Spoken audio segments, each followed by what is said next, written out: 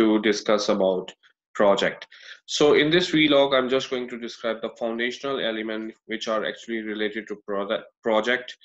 And in this vlog, I'm just going to describe, we are just going to build a basic understanding about what project is and the necessary components which are related to project, right?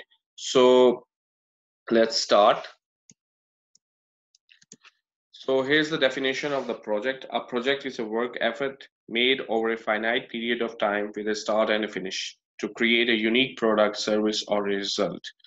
Because a project has a start and a finish, it is also called a temporary effort or endeavor. And I'm just also going to narrate another definition which is actually provided by PM Book Guide 6th edition. This is published by PMI Project Management Institute, which is actually a global standard in project management. So with respect to this book, a project is a temporary endeavor and undertaken to create a unique product, service, or result, right? So both definitions conclude with three things in with respect to project. Like it always create a product, a service, or a result, and also there is another thing which is in this definition, which is temporary effort or endeavor. So by term temporary means it will always have like some kind of like start date or finish date, or some kind of like starting point and finishing point. So let us understand this definition with respect to a practical example. So let us assume like we need to construct this stadium.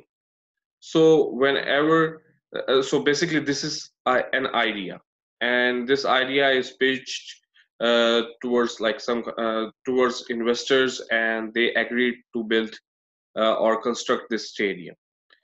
So they actually started planning, and the day when they actually started the planning, it means their start date, the project start date is actually started.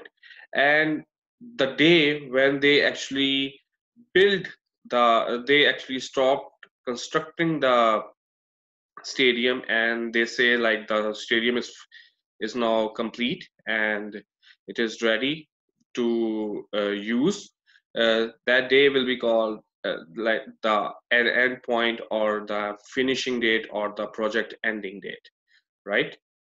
So at the end of this project, we will get a stadium building, which will be a product. So by definition, this will be the product. The stadium will be the end product of the project, right?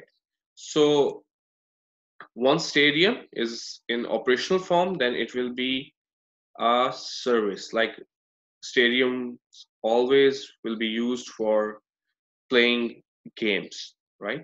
Like in a stadium, I can play cricket or baseball, hockey. Uh, obviously, the type of the stadium varies with respect to the game. But just consider this as a general example.